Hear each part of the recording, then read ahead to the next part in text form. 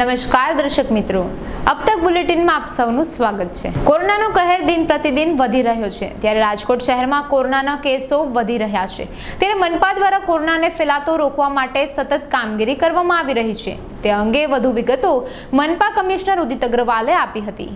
સૌથી પહેલાં આપના માધ્યમથી હું લોકોને બતાવવા ઈચ્છું છું કે ગઈકાલે જે 7 પોઝિટિવ આવ્યા હતા અને આજે સવારે જે આપણે ઘોષિત કર્યા છે 3 વધારાના પોઝિટિવ, આ બધા કેસો એવા છે જે ગવર્મેન્ટ ક્વોરન્ટાઇન ફેસિલિટીમાં હતા। આપને સમજાવવા ઈચ્છું છું કે જેટલા પણ લોકો પોઝિટિવ આવતા હોય છે એના જે ક્લોઝ કોન્ટેક્ટ્સ છે જે એસિમ્પ્ટોમેટિક હોય એમને ફરજિયાત અમે ગવર્મેન્ટ ક્વોરન્ટાઇન ફેસિલિટીમાં શિફ્ટ કરીએ છીએ। આવા ઘણા બધા લોકો જે અગાઉ પણ જંગલેશ્વરમાં 7-8 શેરી છે જે પ્રભાવિત છે એમાંથી લોકો પોઝિટિવ આવ્યા હતા, એના જે ક્લોઝ કોન્ટેક્ટ્સ છે આ લોકોને અમે अलग अलग गवर्नमेंट क्वॉरंटाइन फैसिलिटी पथिक आश्रम है कि समरस हॉस्टल है त्या शिफ्ट करिए छे अने 14 दिवस आपणे अंडर ऑब्जर्वेशन राखीए छीए। कोईपण टाइमे सिम्टम्स आवे तो आइसोलेशन में शिफ्ट करिए छीए, परंतु 7 અને 14 दिवस वच्चे एक बार एमने आपणे टेस्ट करिए छीए कि एमने आपणे घर जवा माटे जे परमिशन आपी एना पहला एमने टेस्ट करवामां आवे छे कि कोई पॉजिटिव तो नहीं। आवा 68 लोकोने टेस्ट कर्या हता, जे पैकी टोटल 10 लोको पॉजिटिव आव्या छे। आ संभवित हतुं, आ बहु लाइकली हतो कि आ लोको पॉजिटिव आवशे ज अने एक तो आपणा माटे खरेखर तो आ सारूं कि 68 पैकी फक्त 10 लोको ज पॉजिटिव आव्या छे। आ लोकोने आपणे जंगलेश्वरमांथी सेम्पलिंग नहीं कर्युं, गवर्नमेंट क्वॉरंटाइन फेसिलिटीमांथी सेम्पलिंग कर्युं छे। जो तो आ लोको जंगलेश्वरमां होत तो कदाच वधारे लोकोने चेप फैलाव्या होत, आना लीधे ज एमने गवर्नमेंट क्वॉरंटाइन फेसिलिटी में शिफ्ट करवामां आव्या हता। तो आ कहीए कि जंगलेश्वरमांथी वधारे 10 केसो आव्या, आ बात पूरी साची नहीं हशे, कारण के आ लोको गवर्नमेंट क्वॉरंटाइन फेसिलिटी में हता। पण हाँ, आ लोको जे जंगलेश्वरनी 7-8 शेरीओ प्रभावित छे आ पैकीना ज रहेवासीओ छे अने अत्यारे आ लोकोने आइसोलेशन वॉर्ड में शिफ्ट करवामां आव्या छे। कच्छना मुंद्रामां सोशल डिस्टन्स जाळववा अलायदी शाक मार्केटनी व्यवस्था कराई छे। अगाऊ અહીં શાકભાજી ખરીદતી વખતે લોકોમાં સોશિયલ ડિસ્ટન્સિંગનો અભાવ જોવા મળતો હતો, જેથી મુંદ્રા ગ્રામ પંચાયતે સમસ્યાનો હલ શોધવા પ્રયાસો શરૂ કર્યા હતા અને અહીંના વિશાળ શાસ્ત્રી મેદાનમાં તત્કાલ ખાસ પ્રકારની હંગામી શાક માર્કેટ ઊભી કરી હતી। મેદાનમાં અંતર જાળવી 60 શાકભાજી વિક્રેતા વ્યવસ્થિત રીતે શાકભાજીનું વેચાણ કરી શકે છે। અહીં માર્કેટમાં આવતા તમામ લોકોને સેનિટાઈઝ કરવામાં આવી રહ્યા છે, તેમજ શાકભાજી વિક્રેતાઓને માસ્ક, હાથ મોજા ફરજિયાત પહેરવા સૂચના અપાઈ છે।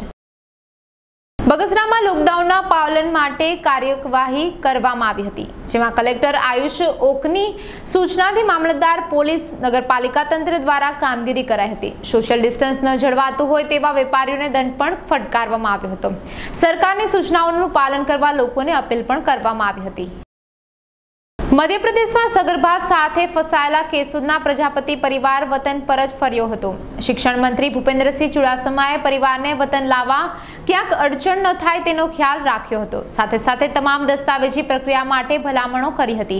सगर्भा मयूरीबेन अने तेमना पति विजयभाईए सरकारनो आभार व्यक्त कर्यो हतो। हाल अत्यारे तो गुजरात में छूं, पण ज्यारे जे ते समये मध्य प्रदेशना छिंदवाड़ा जिल्लाना पांडोरना गाममां रहतो, त्यां जॉब करतो હતો, ત્યાં સુપરવાઇઝરની જોબ ઉપર હતો। ત્યારે જ્યારે આ લોકડાઉન થયું, લોકડાઉનને જે 21 દિવસ પૂરા થયા ત્યારે મેં માનનીય શ્રી શિક્ષણ મંત્રી સાહેબને ફોન કરેલો। મારી પાસે નંબર આવેલો એટલે મેં સાહેબને ફોન કરેલો। સાહેબને મારી આખી વિગત કે જે મારી વાઈફ પ્રેગ્નન્ટ હતા, 7મો મહિનો ઈંડે હતો, એટલે મેં એને રજૂઆત કરેલી કે સાહેબ મારે ગુજરાત આવવું છે ને મારે આ રીતે તકલીફ છે। તો સાહેબે કીધું કાંઈ વાંધો નહીં, તમને અમે પહોંચાડવાની પૂરેપૂરી મદદ કરશું।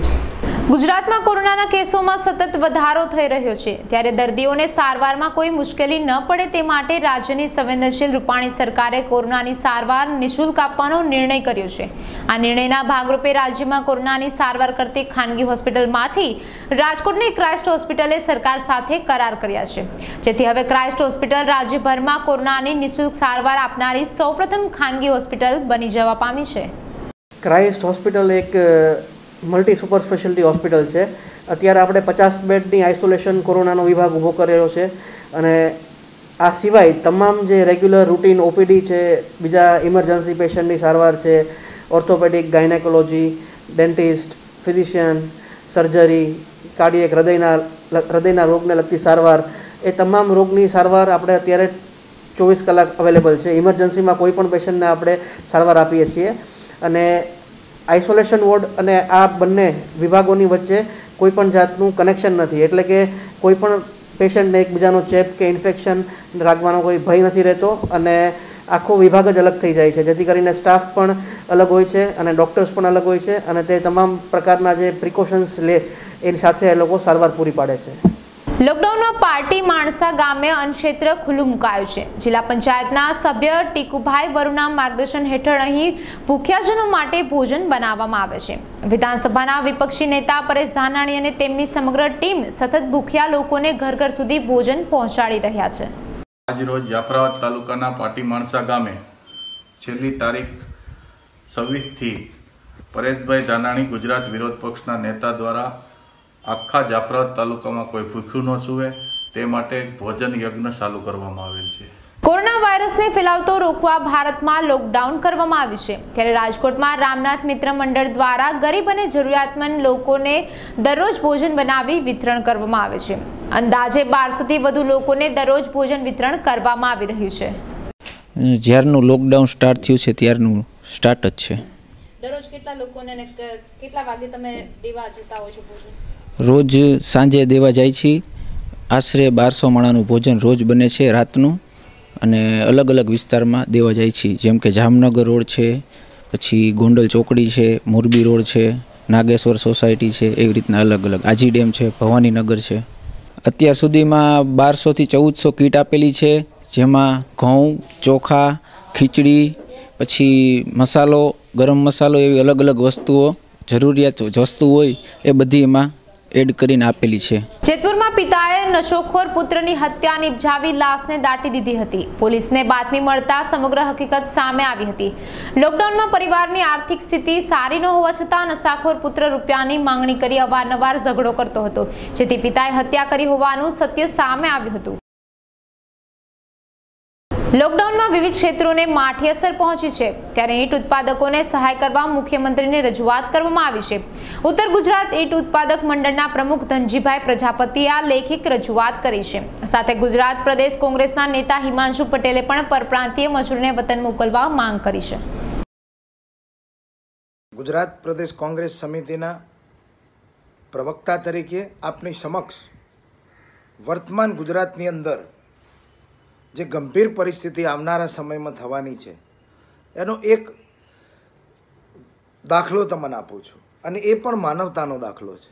આપના માધ્યમથી વિનંતી કરીએ છીએ કે આ સરકારને કહો કે દીવા કરો, થાળી વેલણ વગાડો, લોકડાઉન કરો, બરાબર છે, પણ સાથે સાથે જે 20મી માર્ચથી આ ગરમીની અંદર જે મજૂરો અને ઈંટના કારીગરો, આજે લાખો, હજારો લાખો કારીગરો આજે ભઠ્ઠા પર સામાન્ય પરિસ્થિતિની અંદર બેરોજગાર, ભૂખે મરે છે, રોગચાળો ફેલાવાની ખૂબ ગંભીર પરિસ્થિતિ નિર્માણ થાય એવા સંજોગો છે. ત્યારે આ ગુજરાત સરકારના જવાબદાર નીતિનભાઈ પટેલ અને બીજી ઉચ્ચ જગ્યાએ ઈંટ ઉત્પાદક મંડળ દ્વારા, એના એસોસિએશન દ્વારા રજૂઆતો કરી 20મી માર્ચથી આજીજી કરે છે. કચ્છના પ્રથમ મહિલા કોરોના દર્દી સ્વસ્થ બનતા હોસ્પિટલમાંથી રજા આપવામાં આવી હતી. દર્દી ઘરે પહોંચ્યા બાદ મુખ્યમંત્રી વિજયભાઈ રૂપાણીએ દર્દી સાથે કચ્છી બોલીમાં વાતચીત કરી હતી અને તેમના સ્વાસ્થ્ય અંગે ખબર અંતર પૂછ્યા હતા. મહત્વનું છે કે ગત 21 માર્ચે મહિલા દર્દી હોસ્પિટલમાં દાખલ થયા હતા. 38 દિવસની સારવાર બાદ તેઓને કોરોના રિપોર્ટ નેગેટિવ આવ્યો હતો. આ તકે જિલ્લા collector Pravina decay, DDO Prabhav Joshi, ભુજના પ્રાંત અધિકારી મનીષ ગુરવાણી, આરોગ્ય અધિકારી doctor Kannar, civil surgeon doctor Kashyap Buch સહિતના અધિકારીઓ ઉપસ્થિત રહ્યા હતા. અધિકારીઓએ દર્દી અને તબીબી ટીમને શુભેચ્છા પાઠવી હતી. કચ્છ જિલ્લામાં હવે એક જ દર્દી સારવાર હેઠળ છે. તેઓનો રિપોર્ટ નેગેટિવ આવતા કચ્છ કોરોના મુક્ત બનવા તરફ આગળ વધી રહ્યું છે. લોકડાઉનમાં લોકો ઇન્ટરનેટનો ભરપૂર ઉપયોગ કરી રહ્યા છે, ત્યારે ઓખાની રઘુવીર સેના અને લોહાણા મહાજન યુવા ગ્રુપે ઇન્ટરનેટનો સદુપયોગ કર્યો છે. આ ટીમે બાળકો માટે ઓનલાઈન વક્તૃત્વ સ્પર્ધાનું આયોજન કર્યું હતું, જેમાં બાળકોએ ઉત્સાહભેર ભાગ લીધો હતો. ત્યારે આજે આ જિલ્લામાં એક પણ કોરોનાનો કેસ નોંધાયો નથી અને ઓખો જગથી નોખોની કહેવત સાર્થક કરી છે. હું ઓખા મંડળની પ્રજાની જીવનશૈલીને બિરદાવું છું, જેને તંત્રના હરેક નિયમોનું પાલન કર્યું છે. આજે રઘુવંશીના બાળકોએ નરેન્દ્ર મોદી બની કોરોના મુક્ત ભારતનો સંદેશો આપ્યો ત્યારે સાબિત થાય છે કે બાળકોમાં પણ આ જાગૃતતા આવી ગઈ છે અને ઓનલાઈન હરીફાઈમાં બાળકોએ પીએમ મોદી બની આ રોગથી બચવા માટેની ટિપ્સ આપી છે, જેમાં પ્રથમ નંબરે જય પંચમતિયા, બીજા ક્રમાંકે અનિકેત થોબાણી અને ત્રીજા ક્રમે આદિત્ય સામાણી રહ્યા હતા. તો આ હતા આજના અબતક બુલેટિન. કાલે ફરી મળીશું અબતક બુલેટિન સાથે. ત્યાં સુધી જોતા રહો અબતક. નમસ્કાર.